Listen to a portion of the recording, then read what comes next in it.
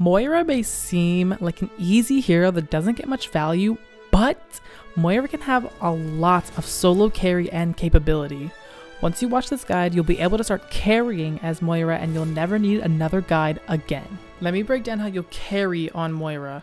We're going to go over Moira's priorities and abilities, Moira's ultimate Coalescence, determining when Moira is good and the matchup guide, identifying a playstyle on Moira, and things like where you should position and path mid-fight to get the most value possible. Hey there, by the way, my name is Shift and I'm a top 500 support player and streamer. I've managed to reach 4534 with these tips that I will now tell to you. If you like this video or found it helpful, consider hitting the like button to help it get shown to more people. This is the ultimate Moira guide. Let me start by taking you back to what I said in the Mercy guide. You can't heal stupid.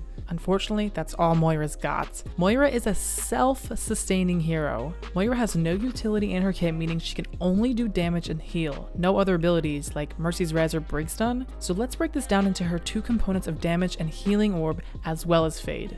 Moira's damage orb is a good intro and exit fighting ability to get extra ult charge.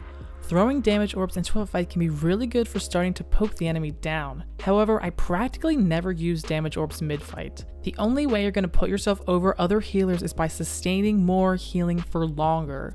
Moira heals an insane AoE 70 healing per second, and the damage orb, while annoying to the enemy team, provides less ult charge for you and less overall value. So try to use damage orbs only for intro and outro things when there's no healing to be done. I don't really recommend using them in 1v1s either because of how powerful self-healing can be. Let me explain what I mean by going over the healing orb, the savior of Moira's power. Moira's power comes in the form of massive amounts of healing Moira can do combined with her healing orbs and how fast her ult charges. Like I said before, Moira's primary heal does 70 healing per second. However, stack that with her healing orbs does 135 healing per second. 135! Healing orbs do 65 healing per second and do 300 total healing till it runs out. 135 is an insane amount of healing and can keep people alive so much. The extra orb not only provides this crazy healing, but also gets your ult charge farming. I use heal orbs practically all throughout the fight in order to build Coalescence as fast as possible. But there are two things you have to know when using orbs. Firstly, orbs have an 8-second cooldown and the orb lasts for 8 seconds, so you should basically have 100% uptimes of your orbs, please. Secondly, let me introduce myself as Mr. ShiftKid. I will be your geometry professor for today. When throwing heal orb, you need to be using these geometric angles to get the most value with them. If you threw your healing orb straight forward down a hallway, that healing orb will heal what it can, but eventually will pass your team and stop healing them. So use walls and ceilings and angles to keep the possible 300 total healing actually go off. Let me use an example. When playing on Rialto, when your team is standing at this corner, I throw a healing orb up and down on the ceiling for it to bounce as much as possible and to get the most value. This way my primary healing will last longer and I can heal myself if there's some poke damage. That healing orb will be right there as soon as someone takes damage and it will begin healing. Besides ceilings, use walls to bounce and weird places wherever you can. This point on Nepal has a staircase with some small walls that I actually use to bounce healing orbs off for insane value. Moira has a lot of sustain even to herself with these orbs, so if you aren't getting any help from your team, you can basically give yourself your own pocket. Moira can do upwards of 89 healing per second to yourself. 89! That's a lot of self-healing. This is super important to do up against flankers that are carrying because they practically can never kill you. In order to do this massive amounts of self-heal, you're going to want to throw your healing orb in one of those good geometric locations so it keeps bouncing, then use your secondary fire to suck the enemy and get some lifesteal. The healing orb will do 65 healing per second and the secondary fire suck will do 24 healing per second. There's like no downsides to doing this. You are able to keep yourself alive easily and do damage to the enemy. You are your own pocket. Fade is Moira's biggest ability and it's literally so powerful. I know Fade only has a 6-second cooldown, however you shouldn't be using it mid-fight unless you absolutely have to. Try to save Fade for the last possible moment when you need it rather than doing it for fun because it is so powerful. For example, if you're in a flux but Lucio uses beats and it doesn't seem like you're going to be taking more damage, save Fade for later because as soon as you land, there may be more damage and pressure you have to avoid and you can do that if you saved your Fade. Just use Fade with a purpose rather than for fun. Also, one small tip, in downtime, tap instead of holding to heal because it does 35 healing per second over 2 seconds and you won't use all your resources. You could also use the healing orb if you wanted. You need a good balance between doing damage and doing healing.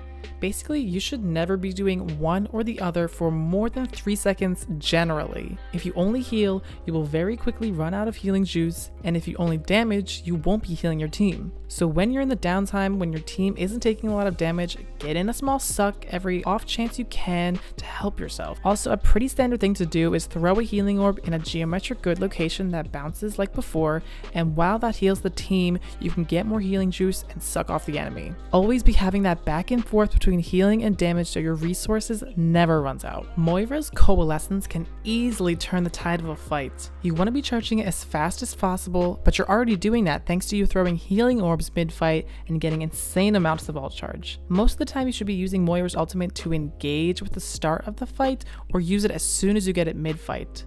Coalescence can heal and damage people all at once, so trying to get it through as many people as possible is going to get you the most value. When using it to engage, I normally like to throw a damage orb to do even more damage to the enemy team. You kind of do an animation cancel by throwing a damage orb and immediately pressing Q and W with your team. It's a pretty powerful space maker, but almost think of it like a cooldown. Use it.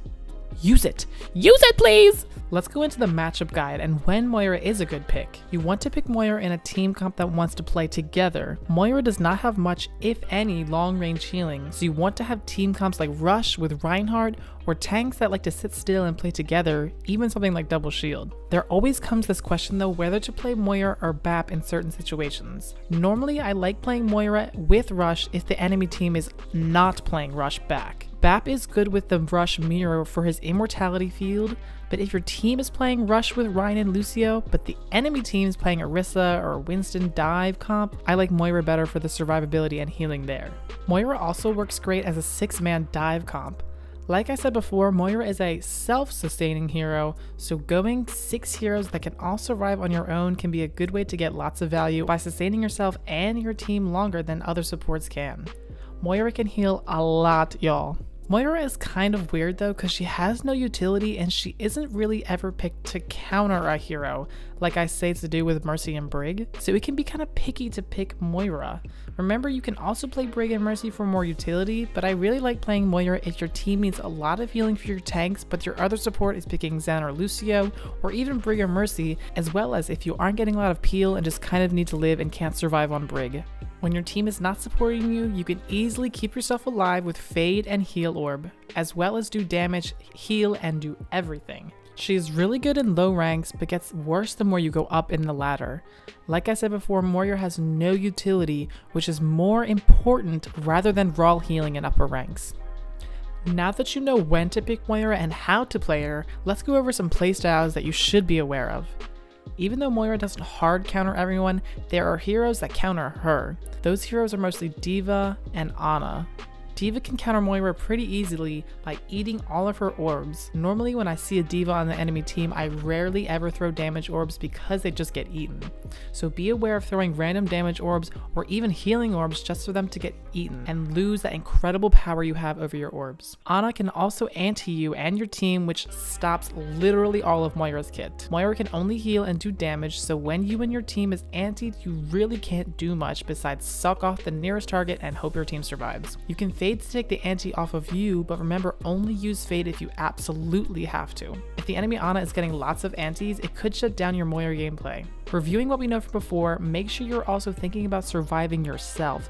That is the best thing you can do on support, so be using Fade at optimal times, just don't use it for no reason, and use that healing orb and damage combination to do insane amounts of self-healing. Also, if you're running out of heals at all, that means you are not having the correct balance of healing to suck. Use those healing orbs in the nice geometry to heal your team while you recharge your resources and suck them off. Lastly, let's go over some important but underlooked part of any support's kit: positioning. Like I said before, Moira has little to no long range healing, so you almost always need to be next to someone and preferably a tank. Moira is a main healer and she needs to be close to her tanks in order to win. Do not play by yourself. It really doesn't get much from Moira, and you can have your cooldowns easily forced by being alone and getting focused.